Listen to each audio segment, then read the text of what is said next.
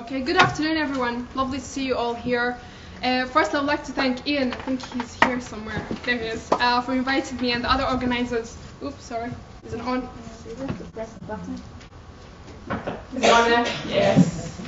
I'm loud enough anyway, I'm sure I'm not done without it, but yeah. I'm one of the Glasgow girls, so if you know the story, can you put your hand up? Not sure why I'm here. No, I'm glad you did. Thank you. Before I tell you how I became a Glasgow girl, I'll tell you a bit about how I came to the UK. So in the year 2000, we are originally from Somalia, and the civil war in Somalia, so it was really dangerous to stay there. It was getting really difficult to lead a normal life. I'm sure if you know anything about the country itself, you'll know about all the issues and the conflict that's ongoing. So my mom decided that actually it wasn't safe enough to stay there anymore, and for a better future for me, it's better for us to leave. But unfortunately, we didn't have enough money for my dad to come with us. So it was just me and my mom, and she was pregnant with my little sister at that time. So we left in the year 2000, and then we went to Kenya, and we stayed in Kenya for 3 months. To get the paperwork sorted before we left the continent. And then we arrived in London, and we lived in London for a year and a half. At that time we were living with a group of friends. So when my sister was born, it got too crowded for us to all live there. So my mom approached the Home Office and said to the Home Office, look, we need our own accommodation, it's getting really too crowded for us here, so we need our own place. And they said, that's fine, we'll give you your own accommodation, but we don't house asylum seekers in Glasgow anymore, in London anymore. And we thought, that's fine, 10 minutes away, 20 minutes away, it shouldn't be a bother, it's fine, it's completely fine. But of course that wasn't the case. So 3 weeks later we were staying in a temporary accommodation, and it came in a massive coach, and this coach had lots of families in it. And I say that we actually did a tour of the UK that day, because we were literally like going from each city to the other. So we went to like Liverpool, Manchester, all these places. So of course everyone's getting off, right? But we're not getting off. And I'm thinking, what's going on here? Are my family even on this list, right? So I went up to the guy and I was like, excuse me sir, are my family on the list? Because everyone's getting off, but we're not getting off. And he said, yeah, it's on the list, you're last. And we thought, why are we last? And they're like, you're going to Glasgow? And I was like, what? And he's like, Glasgow? And I was like, yeah, where is Glasgow? And he's like, it's in Scotland. And I was like, oh my god, where's Scotland? I'd never heard of Scotland before, let alone Glasgow, right? So I went and sat back down, I'm like, Mum, do you know where Glasgow is? She's like, no. And I was like, do you know where Scotland is? She's like, no. And I thought, oh my goodness, where are we going? But then one of the other families who was getting off at Newcastle or something, she had overheard this, and she said, Amal, I feel so sorry for you. Why? And she said, heard you're going to Glasgow. And I was like, yeah, and she said, have you never heard about Glasgow? It's snowing all the time, everyone's really, not nice and everything. And I thought, oh my goodness, thanks very much. So I burst into tears. And now I say, actually, I would love to see that family again and tell them how wrong they are. I absolutely love Glasgow for so many reasons. And Glasgow's motto is, people make Glasgow, but I think actually people make every city that they're in. And it's the people who make the place, basically. So, arrived in Glasgow, we lived in high-rise flats in Scotstoun, which are sadly demolished now. And then I started the notorious Drum Chapel High School, which had a really bad reputation at that time, and there were a lot of issues. There was a lot of racism, because when asylum seekers were dispersed to Glasgow, it was actually in the year 2000, the year we came, but we arrived in Glasgow in 2001. The communities were not prepared, the schools were not prepared, the council were not prepared, the public were not prepared. People didn't know why asylum seekers were here. There was a lot of ignorance, to the extent that actually one of my friends from Algeria, he was stabbed and he almost died trying to stop a fight. So there was police outside our school the whole time. In the year 2004, I was 14, and we had, we'd received our news. Mr. Garvin, legend, my hero, he came, but he wasn't my hero at that time, he was my hero after that. I'll tell you why later, but basically he came to, and I was in a PE class, and he came up to me and he's like, Amal, your mum's on the phone. And I thought, oh my goodness, something's happened, something's gone wrong. And I was like, can you tell me? And I was trying to figure it out from his face, but he was just so good, I couldn't tell what was going on, but my heart was beating so much. So I went up to the class and I picked up the phone, and my mom basically said, we just got our leave to remain. And I burst into tears, Mr. Garvin burst into tears. It was an amazing moment.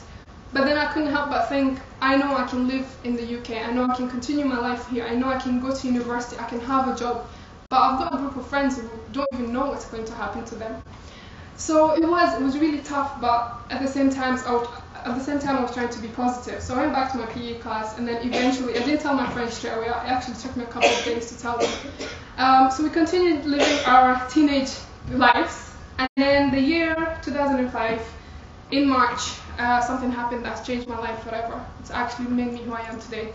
One of my friends, Agnesa, is a Roma gypsy. She had been living in Glasgow for 5 years at that time.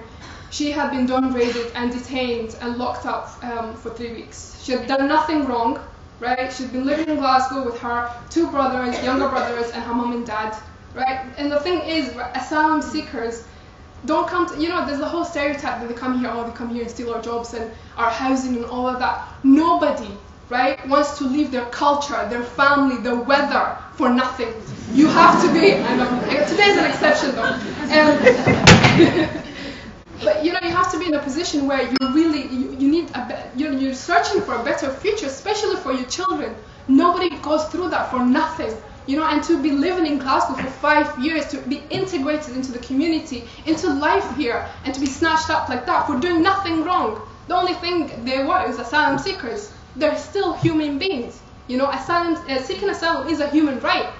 And basically what happened on a Sunday morning, I think it was 7 o'clock in the morning, 14 Home Office officials wearing bulletproof vests went to Agnesa's house, handcuffed her father in front of her 2 younger brothers, put them in detention-like vans, right, separated the family in 2 vans, and then drove them to Yarlswood Detention Centre in England and locked them up for 3 weeks. And now, actually, whenever we come together, obviously it's been 10 years now since we started the campaign, and every time we sit and talk, I hear Agnesa telling me something new. And last time she was telling us about when they were in the vans, they had to stop at a petrol station so that they can, top up the petrol and everything. And literally, the guards opened the door, chucked food at them, as if they were animals, and then closed the doors again. And when her little brother needed the toilet, they told him, well, you just have to do your business in the van, right? This is the conditions people are being put through. So she got locked up in Yarlswood for 3 weeks. Now, every detention centre is a jail, literally, let's face it, is a jail. It's got barbed wire, electrical fencing, it's absolutely disgraceful that a place like that actually exists in this day and age. And I just couldn't believe it. I just couldn't understand why Agnesa, a child, is being treated like that. I mean, a British child would never be treated like that. So why is an asylum-seeking child being treated like that? Are they not human beings? What is the difference? So I was absolutely outraged, and believe it or not, I was actually quite a shy girl before that, but that all went down the drain, really. And I remember marching to Mr. Garvin, and this is the point he became my hero. Mr. Garvin is a bilingual teacher at Drumchapel, and he basically really, really supported us. And he really guided us, because he could have easily just said, just don't do it, just leave this, let this go. Because I said to him, I was like, I'm not going back to any of my classes. I know I have my leave to remain. I know I can continue with my life here, but I am not going to sit down and do nothing when people like that are being treated like criminals. Absolutely disgraceful. And then that's when Jennifer, Tony Lee, and Rosa, and Evelina, and Emma came together, and we became known as the Glass Girls, and then my face was on the news and newspaper.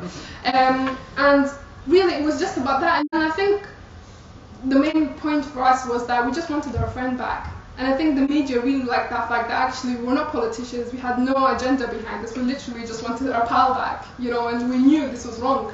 And there's this whole stereotype that young people are very disconnected with politics and everything like that, but actually we proved that wrong, I think. Agnesa was released 3 weeks later, thank goodness. She's a care worker now. Her brothers are at college, and it's fantastic. I still remember the day we heard the news that she was going to be released. But I know that experience will always remain with Agnesa. It will always remain with each person who's been locked up like that, especially children. And I say that because we lost one family.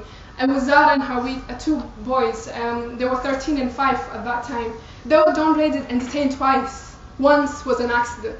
How can you play with people's lives like that? It came to the point that every time there was a knock on the door, they would hide under the table thinking it was the Home Office coming to get them.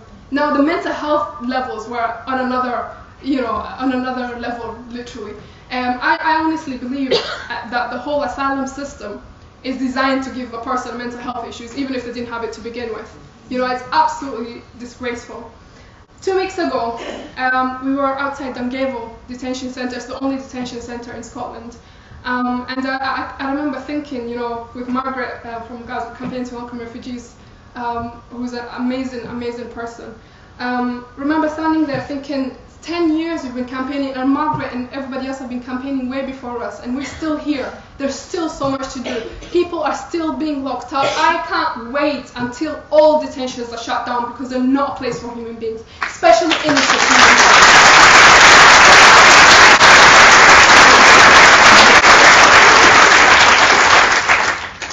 And actually, in the UK, it's actually the only place in Europe that has indefinite detention. There's a woman speaking outside Dungavel saying, when you're in jail, you're counting down to the days, right? You know when you're meant to get out. When you're in detention, you're counting up, because you don't know when you're going to leave. They don't give you a time limit. You can stay there 1, 2, 3, 4 years. It doesn't matter. There used to be pregnant women, being locked up like that. It's absolutely shocking. And on the 30th of May, there's going to be a national demonstration outside Dungavel, and we're hoping that it's going to be really, really big. And if you guys can make it, please do. I know some of you are not from Scotland, but if you're not of England, come and say hi.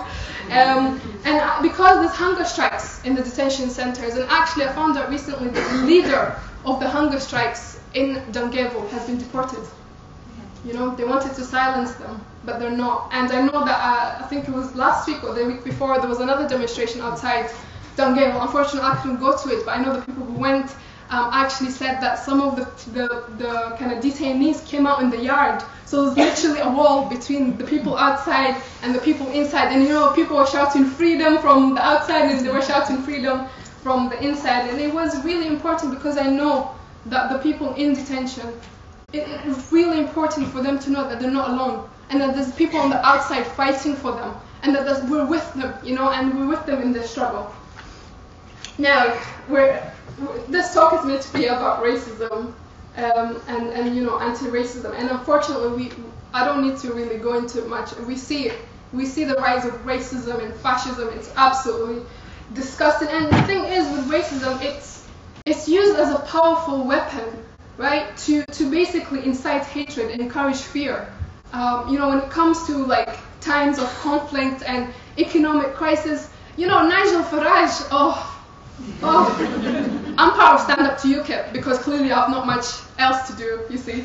And I just can't believe that man. I really can't. The fact that he's allowed to, have a platform to share all of his opinions is disgusting, absolutely disgusting. I don't know if you saw the leaders' debate, right? You saw what he said about HIV. I work in the mental health world. I know how much stigma has an impact on people, and he literally just stigmatized everyone that has HIV. It's absolutely disgusting. And some of the other things he was saying, actually, kids don't play in the streets anymore because of immigrants. Last time I checked, traffic lights were not immigrants, so really he needs to find other things to actually back it things. But coming back to, having to blame immigrants for everything, the economic crisis. Okay, economic crisis is, immigrants are not to blame for that. Bankers and those in power and the super rich are the worst to blame.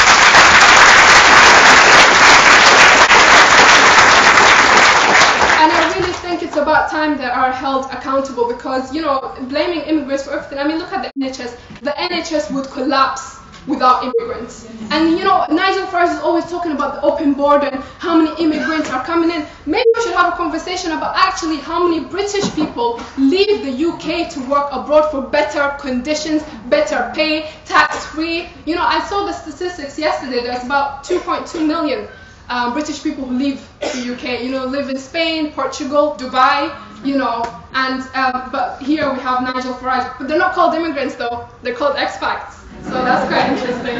And with Nigel Farage, he's ridiculous. If there's anything he wants to blame, he'll just blame it on immigrants. But that's the whole thing now about the media and politicians like him. They want people to focus on, the vulnerable people who are kind of the minority. so that we don't focus our anger on people like him and people like the bankers and the people who actually deserve our anger.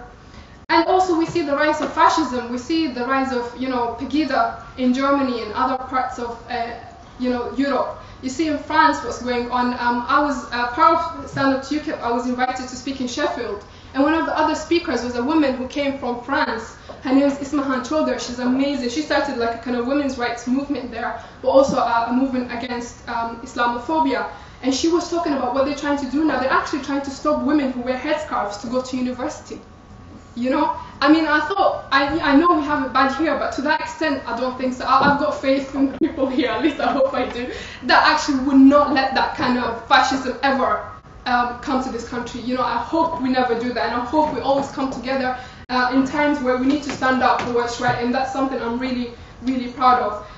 As part of Unite Against Fascism, I was part of a delegation that went to Auschwitz in November, and it's one of the most horrific experiences ever, but definitely worth it. And if you haven't been, please go. Please go. We learned about the Holocaust in school. We learned about Anne Frank and others, and how much what happened basically. But going to Auschwitz and Birkenau, seeing that level of atrocity that was committed by human beings to other human beings based on their religion or race was absolutely, oh my goodness, it really blew me away. And we were speechless, and you can imagine that doesn't happen very often, but we really were. It's something that I look back and think, my goodness. But now also we see it as well. We see the signs. This could happen again. We see Islamophobia on the rise. I'm absolutely it's so difficult being a young Muslim woman in the West. It really is. Absolutely see the amount of hatred that I see, especially in the media. I mean, things like Facebook and Twitter. I helped organize the big anti-racism demo in Glasgow, and I put up a photo of me and Emma, one of the other Glasgow girls, holding a poster saying we support the demo. We had Nazis tweeting us. We literally had Nazis tweeting us, and then sometimes I hear people saying, "Oh no, racism and fascism, it doesn't exist." No, it does, unfortunately. It really does. And it's really heartbreaking. It really is, because with Islamophobia, actually the 2011 consensus says that Islam has been in the UK for over 300 years. But somehow now it's, you see the Islamophobia. And I can't help but think Islamophobia is being used so that the government can go and attack countries for their own benefits. It's nothing to do with this, but 2.2 billion Muslims. If we were all terrorists, I think we'd all be in trouble. I really do. Honestly, it's true. But it's just stupid that actually people think that. And I see like the daily fail, like I like to call it. If somebody just gathered that for a year, you would see it. That's all they'll have you thinking. But we are, yes, it is a struggle. Anti-racism is an issue. No, anti-racism is not an issue. Racism is an issue, sorry. And fascism is an issue, but I don't want to end it in a negative way. I'm always a positive person, and I think actually we can win. If 70 school teenagers from Drumchapel could take on the Home Office and win, as we've been described as, then anybody can do anything. We can achieve anything as long as we're united and we stand shoulder to shoulder. Because the thing with our campaign is that people from all walks of life came together. People from different religions and none, from different races. The community. I mean, Noreen and Jean, absolutely love them. They're my other heroes. I've got too many heroes. They're absolutely amazing. They lived in the block of flats. They're basically grannies, right? They lived in the same block of flats, but they actually go up 5 in the morning every single day to look out for the vans. And if they saw the vans coming, they would text every asylum seeker in the block to get them out. Who does that these days? Who does that? And it's amazing. It's people like her, it's people like Margaret, Mr. Garvin, and all the people that came together to kind of say, we're not putting up with this. And so it should be. But I think as social workers and everything, I was speaking at Stirling University earlier this year, and one of the questions was actually one of the most difficult questions I was asked. One of the young women said to me, as a professional, when I come to, if I do come into a situation where I am dealing with a family, and what do I do? And part of me was like, okay, how do I answer this? Part of me felt, half of me was like, well, obviously you stand up for what's right, you do. But then part of me was like, you can't take on the Home Office. You can't, and that's the fact. But alone you can't. Together you can. You can form groups. You can, joint campaigns that are ongoing, and you can do it that way. There are different ways to do it. But honestly, I believe, I have so much faith in humanity, and I think, what's going through right now, it's the whole kind of fear. But I genuinely believe that actually hope is much stronger than fear. And as long as we stay united, we can never be defeated. Thank you.